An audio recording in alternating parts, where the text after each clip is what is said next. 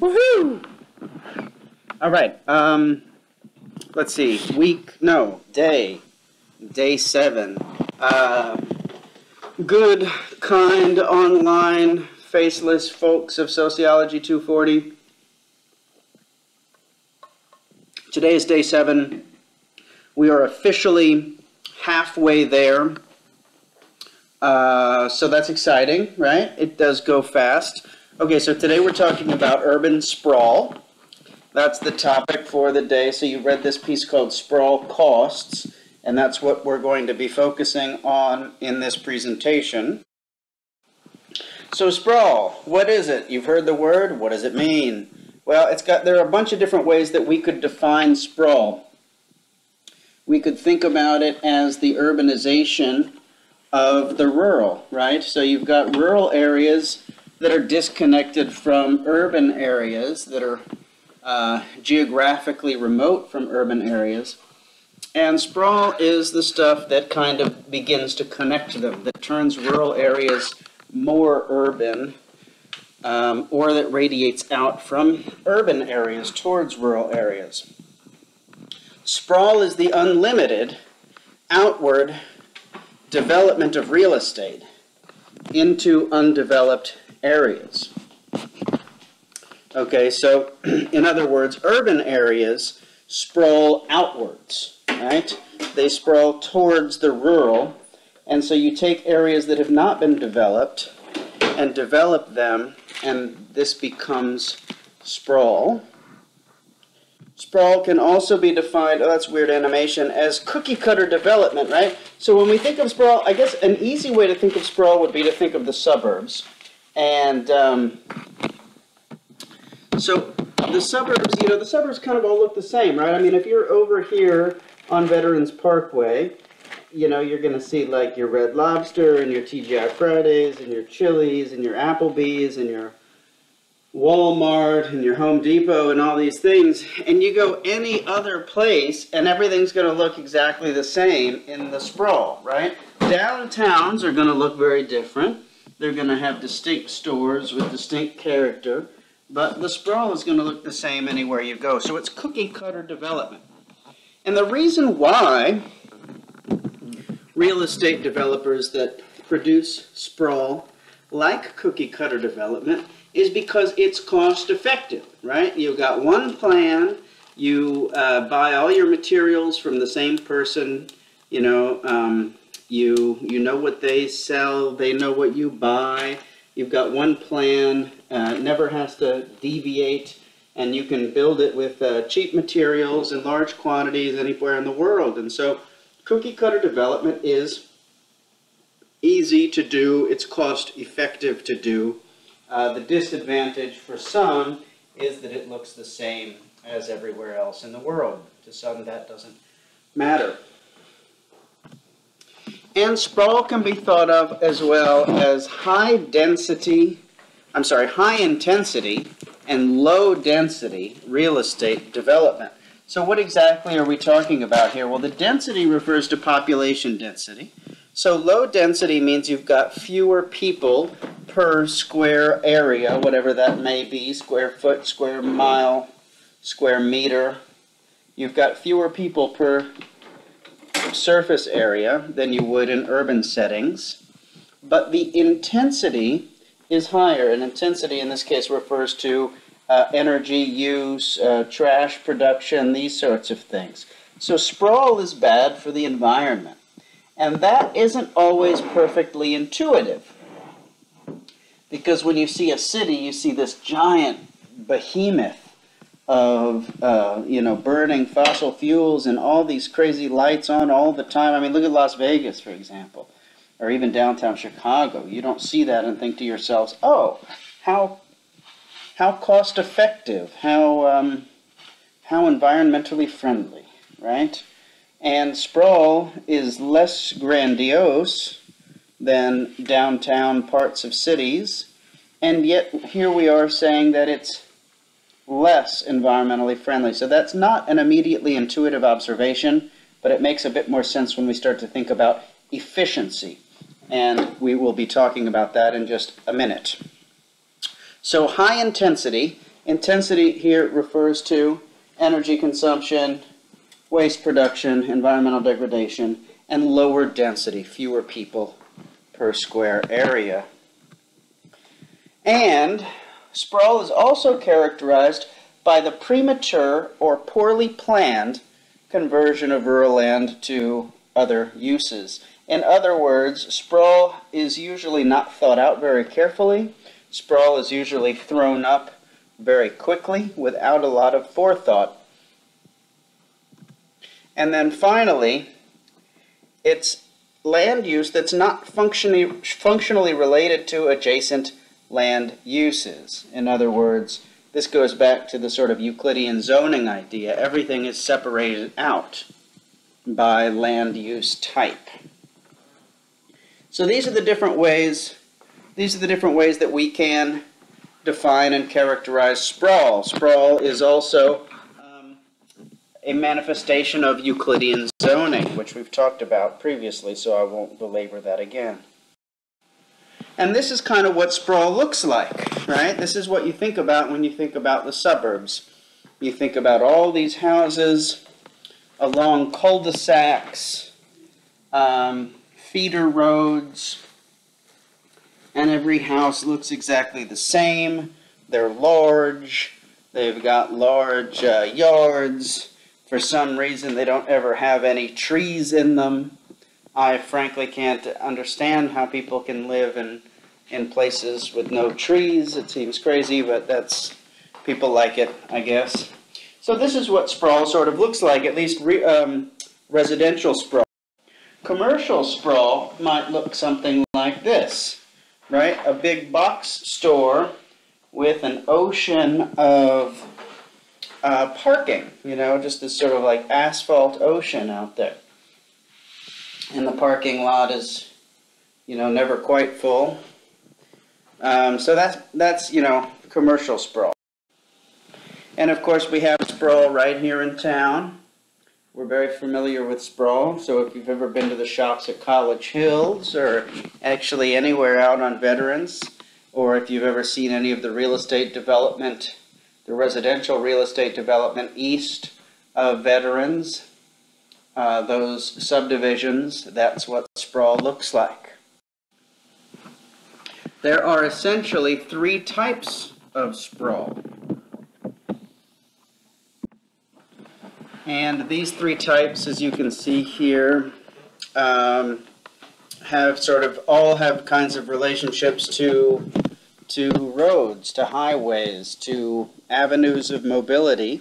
So this kind of doubles back into this theme of machines, money, and mobility that we talked about a few days ago.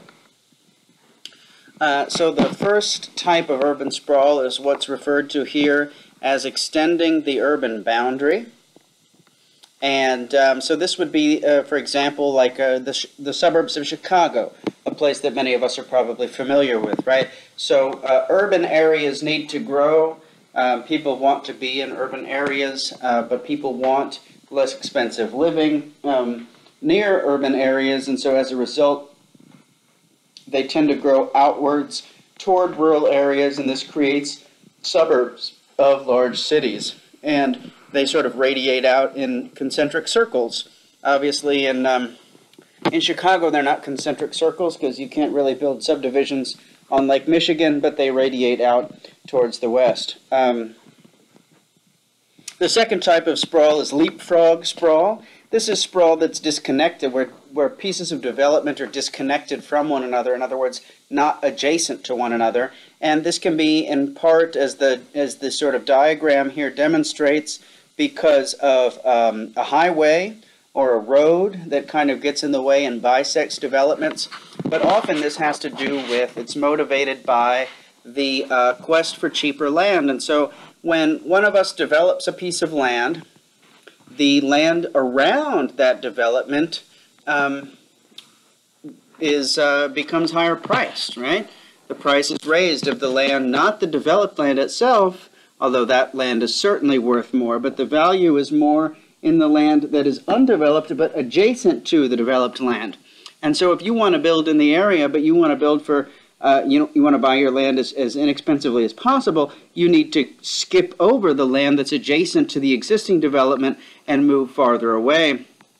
And so that's how leapfrog sprawl is created, where there are developments around one another, but they're not adjacent to one another, so they, in effect, consume more land. And then the third type of sprawl is what's called here ribbon sprawl. Ribbon sprawl is the stuff that crops up around highways, where there are intersections of highways. You know, highways bring a lot of people around, and so wherever there are intersections, like Bloomington Normal, for example, is at the intersection of 39, 74, and 55, and so 3 interstates come together here, and we get a lot of sort of economic benefit from that. People get off the road, they stay in hotels, they get gas, they eat, and so on and so forth. So wherever you have the intersections of highways, you have ribbon sprawl arising. All right, so what are the problems with sprawl, right? I mean, most of us live in the suburbs, we like the suburbs. The majority of Americans want to be in the suburbs, and so there must be something good about it, and yet we're reading this stuff called Sprawl Costs. We're talking about what's wrong with it. So what are the problems with sprawl? Well, to start off, it is particularly energy inefficient, right? So sprawl is set up, remember the social organization of convenience, the way we have designed our world to accommodate cars, and then we say to ourselves, well, I can't live without a car. Well, it's because you designed your damn world so that you couldn't live without a car.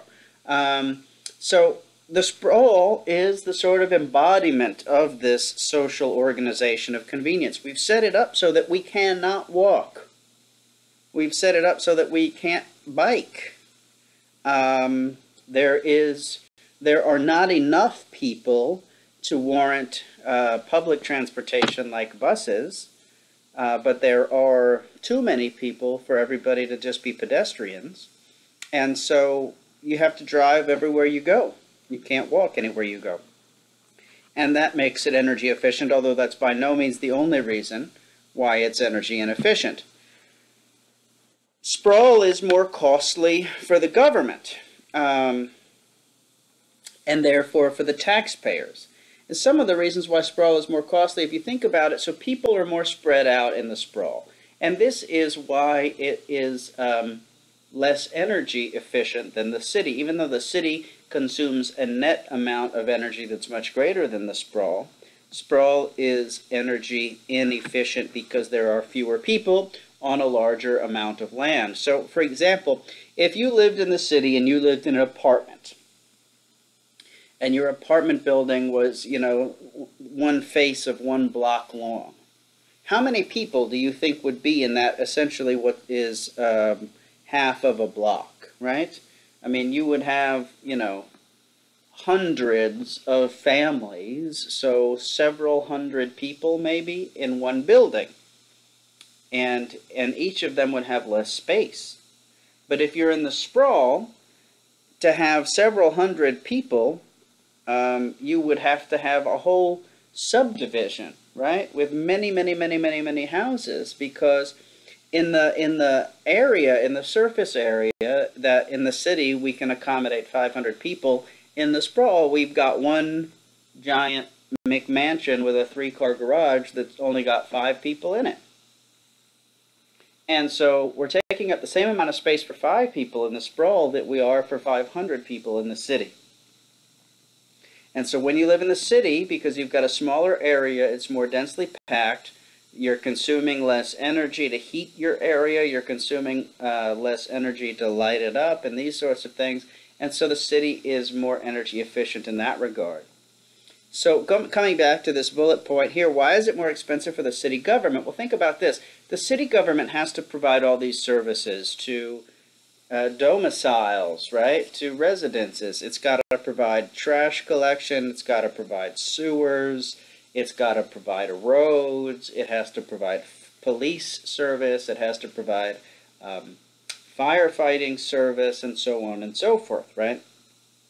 Well, if you can get, I mean, if you could pick up 500 families' trash with one truck in the city, right? Everything goes into a dumpster. Think about the dorms on campus. Everything goes into a dumpster. One truck, one time, comes and takes 500 people's trash. In the sprawl, that truck, you know, that one stop, instead of 500 people's trash, it's only collecting 4 people's trash. And then it's got to go to the next house and the next house. And so the amount of distance that the truck has to cover to collect 500 people's trash in the sprawl is considerably greater. So we're talking about greater fuel costs, we're talking about greater wear and tear on the car, we're talking about greater salary for the driver, and so on and so forth. And so to service the same number of people in the sprawl as in the city, it's considerably more expensive. The same rule applies for sewers, right? You've got to build these sewers out. I mean, if we're serving 500 people in one fell swoop, with the sewers, we only have to build it out to that one building and we're done. To serve 500 people with sewers, in the sprawl, we've got to build 500 stops. The same goes for, you know, the same principle applies to police patrolling the area, or firefighters that need to get out to the area, or the cost of building roads out to an area, and so on and so forth. And so it's considerably more expensive for local governments to service sprawl than it is to service a downtown area. And that extends, of course, then to taxpayers as well. The sprawl is a problem because it favors large corporations over small stores. And, of course, because it consumes fragile land and reduces surface area for farming and wildlife. And also, and this is curious, sprawl creates segregation. And, of course, there's plenty of segregation in our cities. But why would sprawl create segregation? That's an interesting thing. And it mostly comes down to the idea of Euclidean zoning. We've talked about this before. When you zone by land use type, you also produce separate zones. You create separate zones for lower income families, middle income families, and wealthy families. And you separate them out in this way so that they aren't in a whole lot of contact with one another, and that produces segregation, produces sort of socioeconomic segregation, which also means racial segregation. And sprawl can have, at least many folks argue, that sprawl has a negative effect on social capital as well. However, as we said, the majority of Americans live in the sprawl, and we must be doing it for some reason. So it's inexpensive, at least in terms of what you get, right? Try living in downtown Chicago and having, 4,000 square feet, 3 bathrooms, and a 3-car garage. Maybe 5 bathrooms, I don't really know. I haven't been in a McMansion in a while.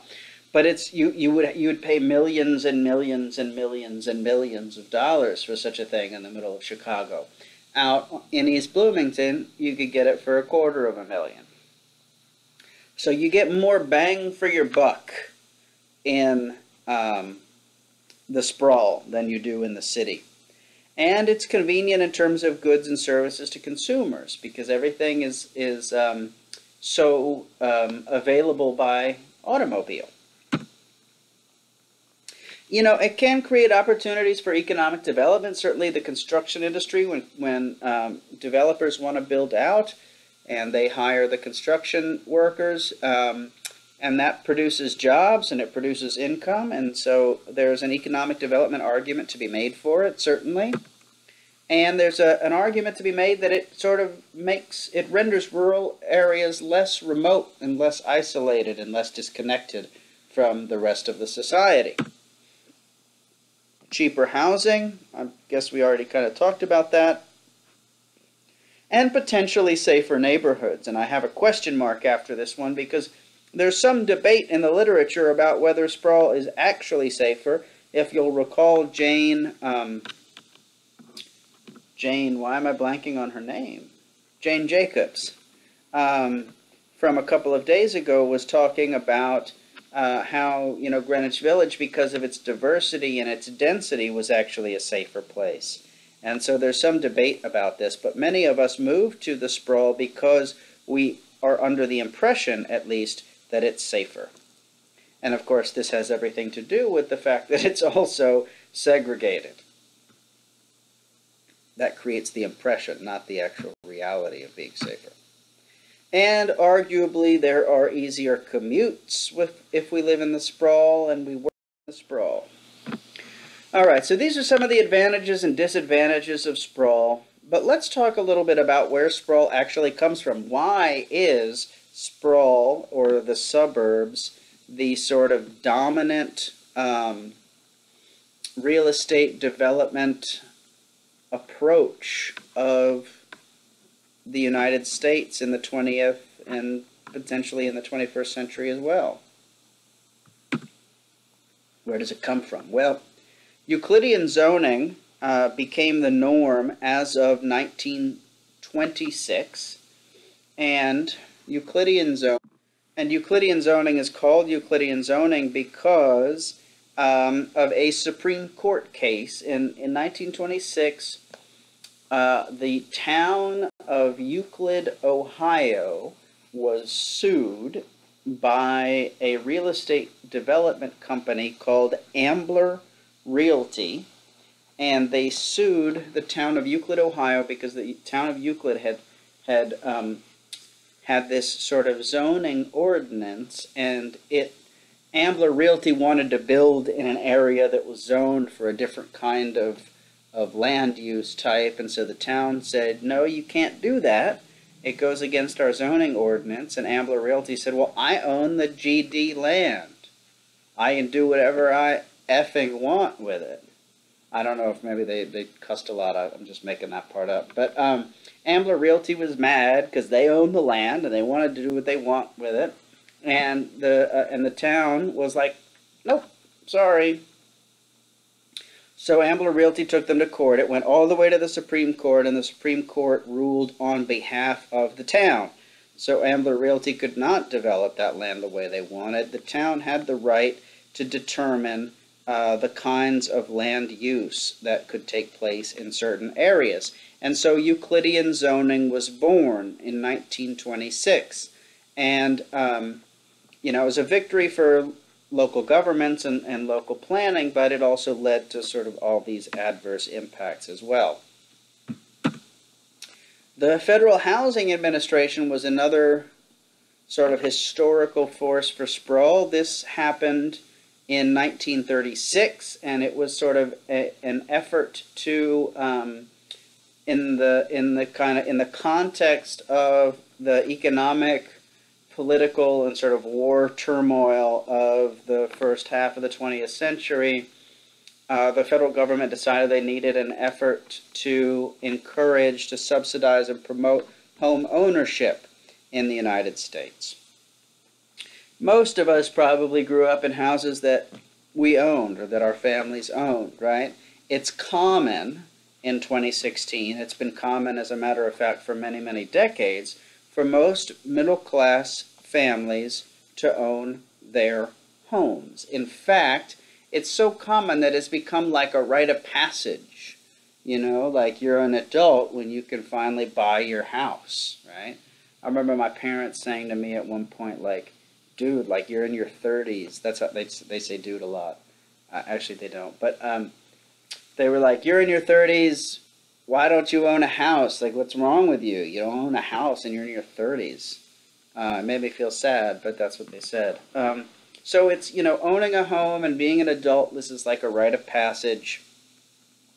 And it's just a social norm in our society that you get to a certain point, a certain level of professionalism, you have a family, you buy a house, you don't rent anymore, right?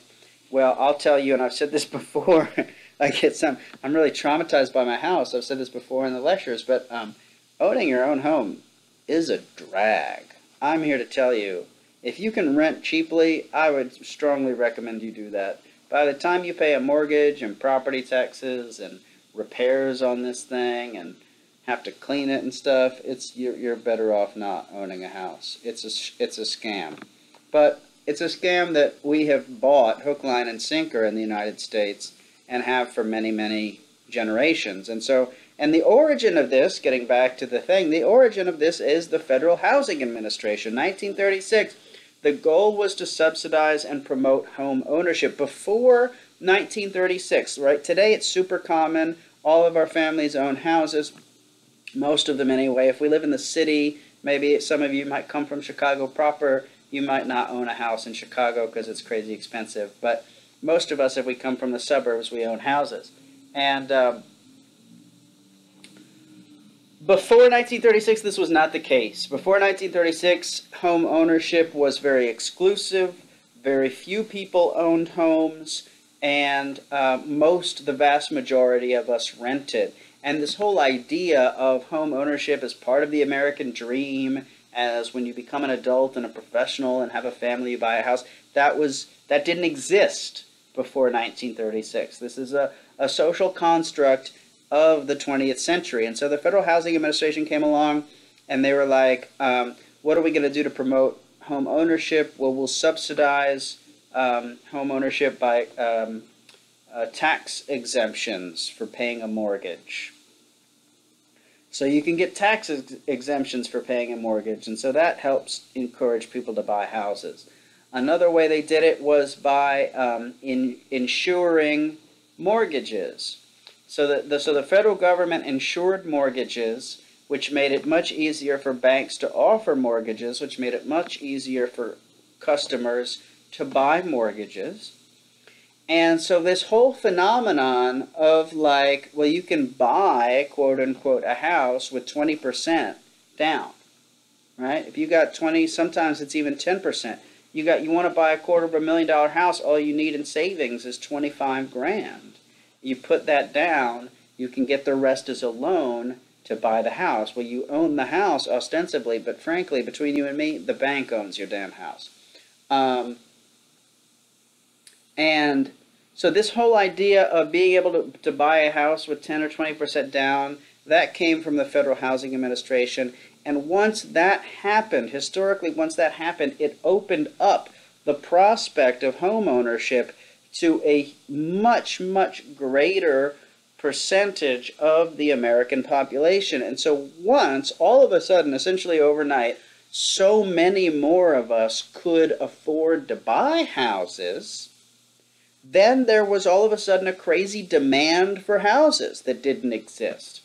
And so housing prices skyrocketed, and to deal with that, to take some of the pressure off the housing market and to meet some of the demand, we started building the suburbs, right? So the Federal Housing Administration had a lot to do with the origin of the suburbs. And then the Federal Highway Act, which came along in the 1950s, really kind of sealed the deal. The Federal Highway Act was passed by Eisenhower. This was the act that created the interstates. Okay, so before 1956, there were no interstates. You couldn't just jump on the highway and zip from city to city. Everything was back roads, right? No such thing as like on and off ramps before 1956. Everything was back roads. And so once we had interstate highways, the Federal Highway Act, then we could connect these suburbs with the cities in such a way that it became much easier for you to actually live outside of the city and commute into the city to work. And so all of these things came together and created basically the perfect storm of social forces to give rise to sprawl, which has become the sort of predominant real estate development model in our country. And urban renewal, as we talked about last time, was part of this as well, right? The demolishing of slums, the cutting up of cities, the large projects and so forth pushed a lot of people out of cities into inner ring suburbs. The expansion of the automobile market kind of goes without saying that this went hand in hand with the Highway Act, and cheap land, right? So we were looking to buy more land. In fact, you might say, in fact, you not might say, you could say, you certainly could say, I would say, I am saying, that the single solitary most important force in accounting for the proliferation of urban sprawl in our country is the quest on the part of real estate developers to always be acquiring cheaper land.